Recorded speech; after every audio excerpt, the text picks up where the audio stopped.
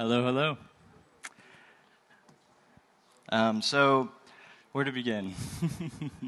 So this is basically Hornet Storage, but kind of started as that. I would say that was the seed, and a lot has blossomed from it. But to begin, we're going to just start with the all-in-one Hornet Storage Nostr relay. And basically how this thing works is it can host all of the normal Nostr nodes that normal relays host, but it can also host Blossom blobs, which a lot of people are starting to get a lot more familiar with. And the beauty of Blossom is that it provides the data portability that your normal Nostr nodes have, but for your media as well. Because if a relay bans you for any reason, you can just move your post to another relay because they're all signed by your key. And that would be what Blossom provides as well for your media. So Hornet Storage tries to provide that, but there is something that happens when the media files get really large. It's basically called a delay attack, where the only way you can verify that I signed the video is if you download it first. And if it's a really large video, it might take you 10 minutes to download it. So by the time you finish downloading it, you then have to verify it, and it might be that I sent you the wrong video.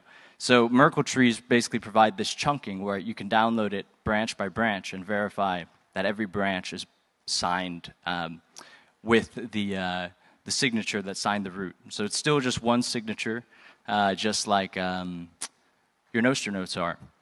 So the Hornet Storage relay supports all three of those. And it comes with a really nice GUI panel that I'm going to show you guys where relay operators will finally be able to have an experience kind of like how the miners do with their mining farms and the dashboard panels that they have. So you can see here, you got some different graphs that display like the percentage of what you're storing, like photos or videos or normal notes.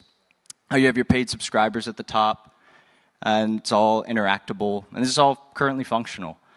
You also have the number of addresses, so if people start switching to Bolt 12, you can track that, and just the number of users that you have on your relay as well.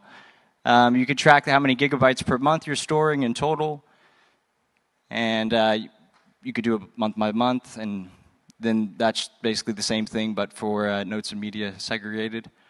Over here on the right, you have your wallet, little Bitcoin graph. See the price of Bitcoin, all of your transactions, people who are paying you, if you're a paid relay.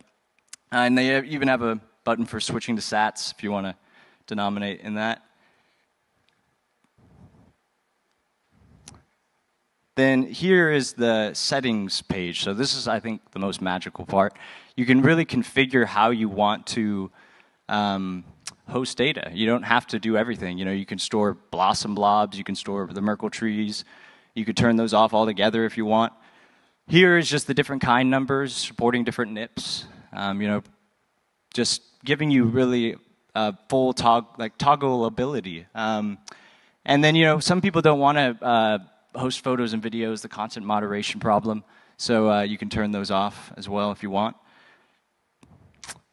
Same with the audio down there. Just kind of make it a nice experience for relay operators, because they're like the backbone of the network at the end of the day, like the server operators. And then here you have statistics for each kind number, so you can kind of track the trends of maybe different new Nostr apps that are emerging, because new apps tend to have new kind numbers. So that's pretty much the panel, and there is a light mode as well. It's like a bit of a flashbang for everyone, but yeah. So that's the beginning. And since we built this relay with the ability to store all types of files, we thought might as well build a little decentralized Dropbox to test it all out. So this is Nostrbox, and it still isn't released yet. It will be out maybe 2 weeks, but it's pretty far along. And I'm just going to show you guys what it looks like as well. So here you log in with your private key. And we want to support other things later, maybe like BitTorrent, so there's a little side panel. But it starts here where we're going to add a relay. Just start from the beginning. Oh, and those are two different transport protocols at the top, by the way. You could support Quick instead of WebSockets, which is a little bit faster, but both are available. So this is connecting to a Hornet Storage relay right now. This is just the Nostrbox app. And we're connected. So now we're going to upload a file, just like you would in Dropbox. And on the top right there, you can see it's uploading.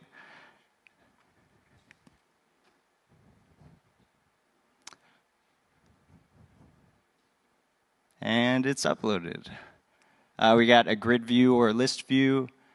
You could even make new folders, and all of these are like tracked with Nostr notes. We forked NIP96, which is like this metadata Nostr note. I've seen Will support it. I think it's a really good, simple note that you can incorporate multiple types of file storage into. So it has support for Blossom and Psionic Merkel trees and even torrents. So we'll release that very soon, the documentation on it. But here you have your receiving addresses. So this way you could pay your Nostr relay to store your data. So you don't have to pay Microsoft and all these companies that just hold your stuff hostage.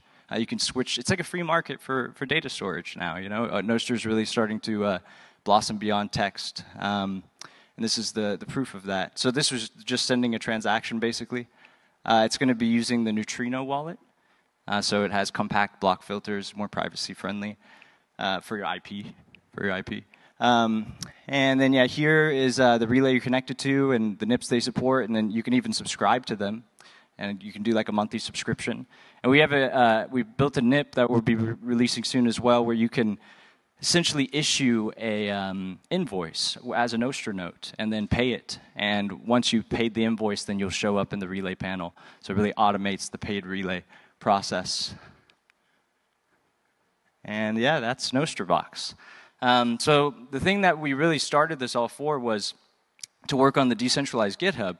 And now that the relay is there and we've been able to store files, we finally are ready to show the progress on the decentralized GitHub. And because we're storing those Git trees in the same way with the Psionic Merkel trees on the Hornet Storage relays, just like we're storing these files. And Blossom blobs are great, but they're better for small files because of that delay attack risk that Merkel trees prevent. So without further ado, I'm going to finally show what we've been working on for like 2.5 years now. So this is Nostr.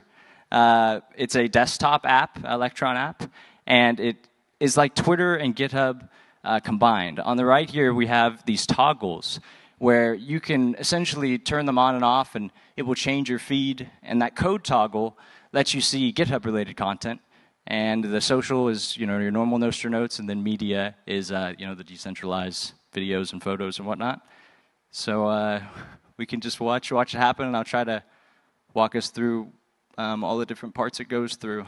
But it's definitely more involved. So yeah, here you can just scroll through the feed and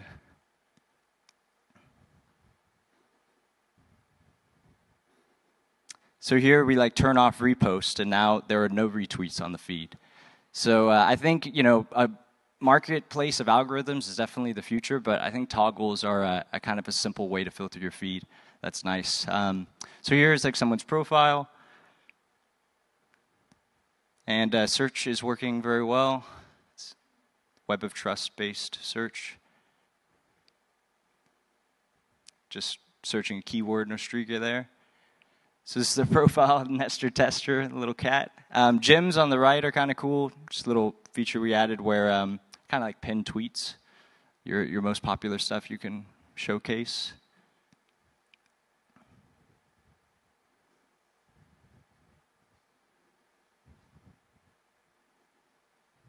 So here we'll go to repositories.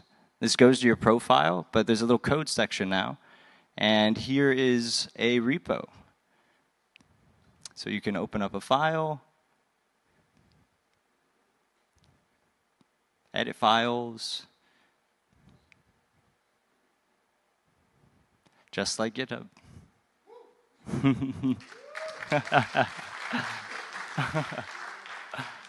So here we can create issues. We even added the sub-issues, which was a good idea from some of the people on Nostr. Thought that was cool. GitHub doesn't have sub-issues, so going beyond them. And here you can assign people to an issue that you're creating using the same mechanism that we use for search. You can even add labels. You can even create labels.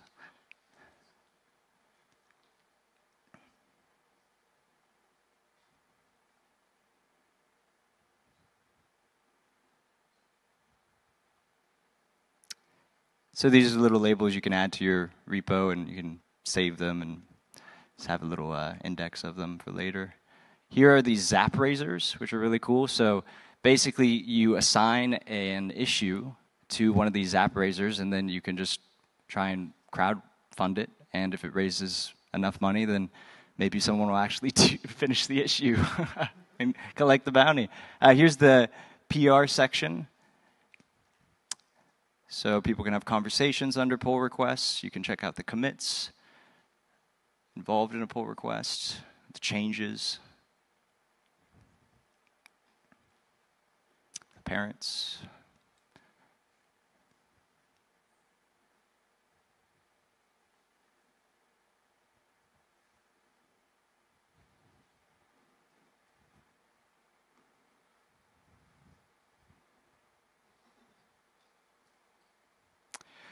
Different files, just collapsing them and checking stuff out. You can review changes here and write comments, approve a pull request. And then here we have a Kanban board, just like on GitHub, for large companies where you have a lot of different developers. You guys can assign. It's kind of like one of those whiteboards where you assign tasks and what's in progress and whatnot. And that's all working on Nostr notes.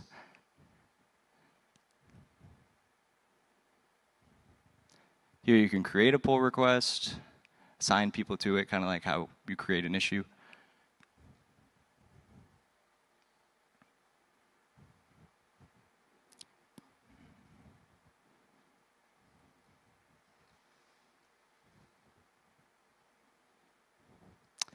All right, so that was the UI side of things. But on the back end, there's some really important notes that I want to mention, and then I'll show you a little demo of the CLI. So a lot of people have been focused on patches for GitHub over Nostr, and the issue with patches is that they don't preserve the commit hash, the tags, or the author of the person doing the commit inside the Git tree itself. And you can always write that stuff in an external Nostr note, but it's not actually in the Git tree. And if we want to achieve perfect consistency of the actual Git tree in a cryptographically verifiable way, where the hash of the Git tree is completely matching, which makes verification of everything much easier, then you'd want to achieve that, And here I'm going to show you how we did it. There's this esoteric new Git command called git bundle that lets you turn a individual push into a pack file, which is what Git works on typically. And when you send the pack file to a relay, he can pull from it and integrate your commit while preserving the commit hash, the tags, and the authorship. So it achieves perfect consistency. And here I'm going to show you a little side-by-side thing. On the left, we have the user doing the push, and on the right, we have the Hornet Storage relay. We call the permission system airlock, because it's kind of like authenticating the person before they come in, which all works on Nostr notes as well. But here, you can kind of just see the workflow of what happens. So airlock is initiated on the right. Then here, we're just setting our key, importing our Nostr key. Then we're going to unlock it for the session. It usually stays in memory for like 72 hours. Then here we're going to initiate a new repository. And this is all using Git helper functions and using the Git Nostr CLI under the hood, but it's all normal Git. So a CD into the repo, assign our key, the Nostr key that we just did in the first command. Now we're going to add airlock, the relay, as our remote, kind of like you would if you were going to add GitHub. Here we're going to add the files to the stage, I guess, and then we'll do our first commit,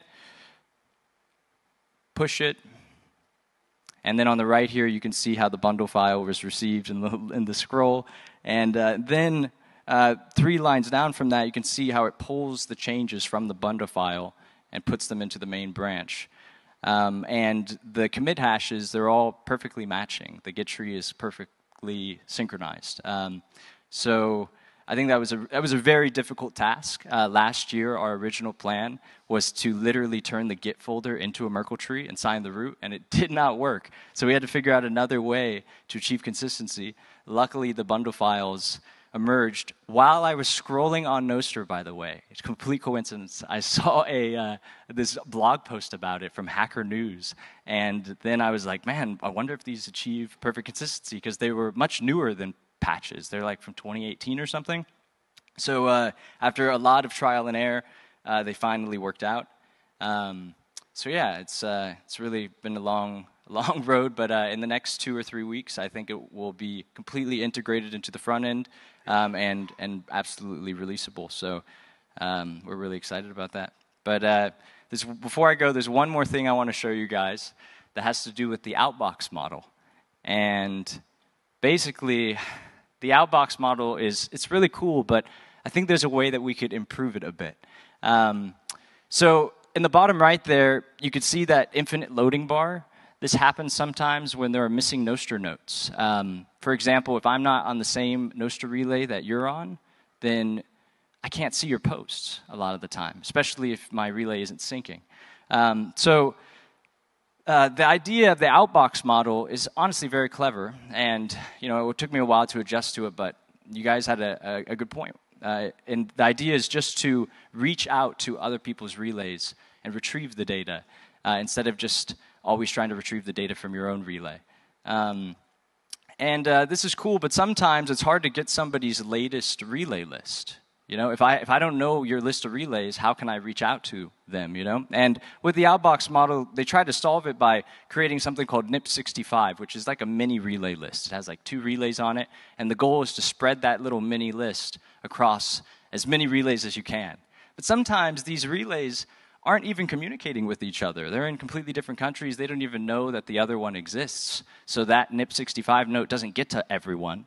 And the idea with this is to basically put your NIP65 note on the BitTorrent DHT, because the BitTorrent DHT has 10 million nodes, and the idea is that all the other nodes are able to find each other more easily using the DHT. They have like this B tree of the locations of nearby nodes, and it's literally designed for discovering each other. So the idea is you can basically publish a 1,000-byte file on the DHT for free, as much as you want. And usually people republish every 2 hours or longer. But you can just put your relay list on the DHT all the time, and then anytime someone wants to find your relays, they just need your DHT key, and they can instantly pull it from the DHT and then pull your data. Whatever note is missing can be pulled. So it's a little bit more resilient than just expecting the NIP65 note to get spread around to all of the relays. Because sometimes, like I said, the relays don't even know that the other ones exist. So the DHT kind of makes them aware of each other so that they can become accessible to you. So yeah, I think this will really just finish off the outbox model and polish it off. But yeah, so that's it for the technical stuff. I just want to give a shout out to the team because there's a lot of us that have done this. So there's some of us in the US, Adam in the UK, then been there since the beginning, and Chris in Indonesia. Chris really worked hard on the DHT. Sapiwi took the relay to another level, and then Marty Malmi recently joined us and helped us a lot with we ended up using a lot of his stuff with the Nostrbox and the Kanban board, and then Cypher is our pseudonym, so we don't know where he is. It's good to have one on the project, but yeah, thank you very much.